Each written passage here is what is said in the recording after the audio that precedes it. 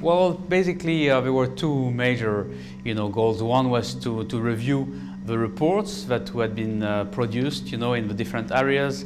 And of course, for UNESCO, we have been contributing to the report on learning, which is an important areas of our work in the field of ICT in education. So we were happy that, the content was well received by the members of the board. And the second area was, of course, to look beyond and to see what would be the next steps, for the advisory board.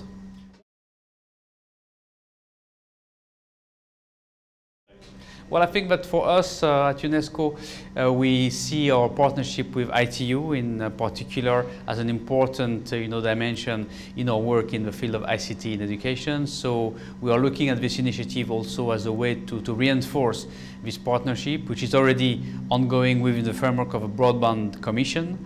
But we are also looking at this new initiative, to reinforce it and also to, liaise with the other members of the board.